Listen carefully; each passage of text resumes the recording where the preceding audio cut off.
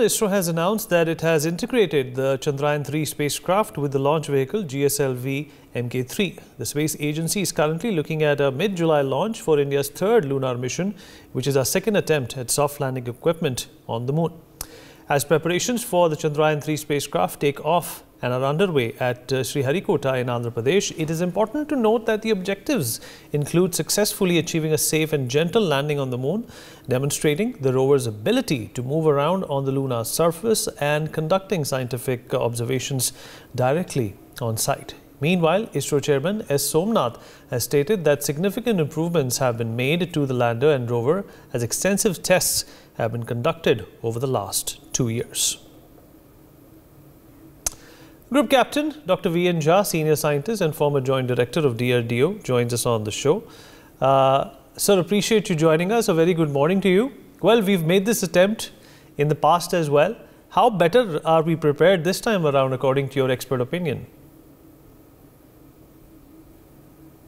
Group Captain Jha? Your audio has gone down.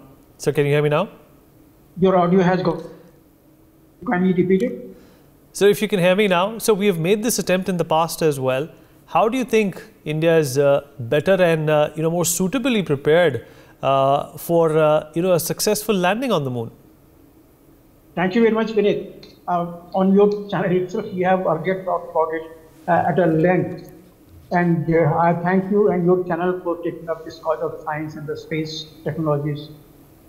Look, what has happened is in this 2 years, ISRO has very methodically gone about Chandrayaan, the failures, you can call it, or the shortcomings of the Chandrayaan-2. And whatever was the possibilities of the last minute ditches, they have taken care of. It was essentially that the lander, while touching down or while coming very close to the touching down, didn't have enough of a thrust, didn't have a down-looking camera to avoid the inclinations underneath, and also had a bit of problem that it didn't have the intricacies of managing the lineage. It only had the tolerance of about 15 to 18 degree bank to which it could withstood, but the moment that bank went slightly beyond, it couldn't. So it could have tripped up. All those things having taken care of in this Chandrayaan-3, wherein the entire the 4 legs are much more robust. Now these 4 legs can take care of inclinations of up to almost about 30 to 35 degrees. The center of mass, center of gravity of the entire thing, center of mass has been brought down so that it is much more sturdier, much more useful in that way.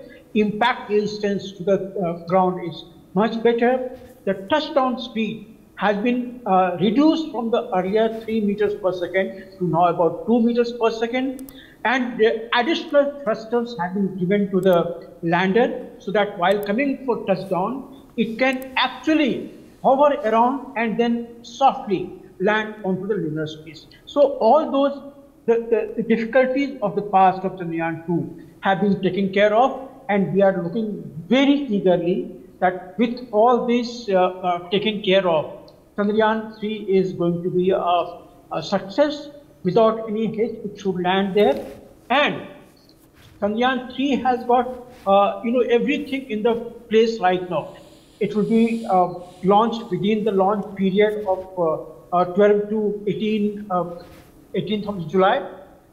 This period is something when the spot of the Chandrayaan, where spot of the landing onto the lunar surface, as the moon continues moving around.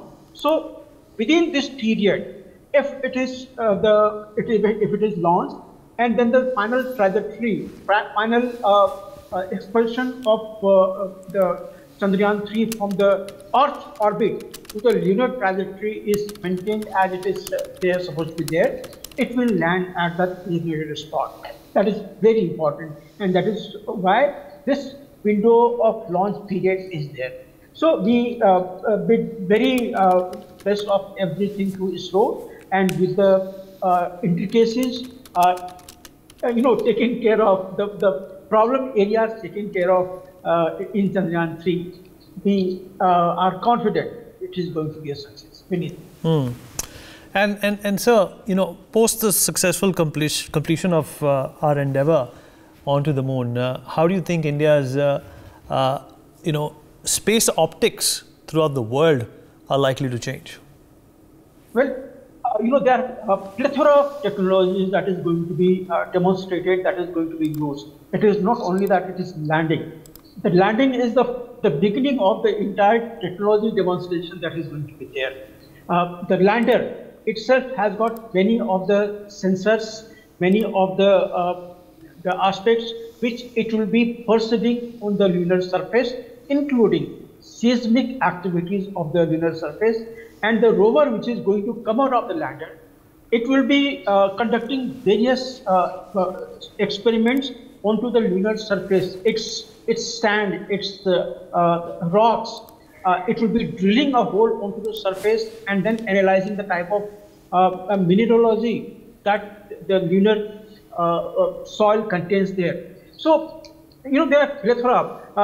After acquiring all these informations, it will be sending it through the orbiter, from the rover to the lander, from lander to the orbiter, and from orbiter to the Earth station. So, numerous coordinations are there in this particular technology, and we are looking forward very, very eagerly. For more such videos, subscribe to the NewsX YouTube channel, hit the bell icon.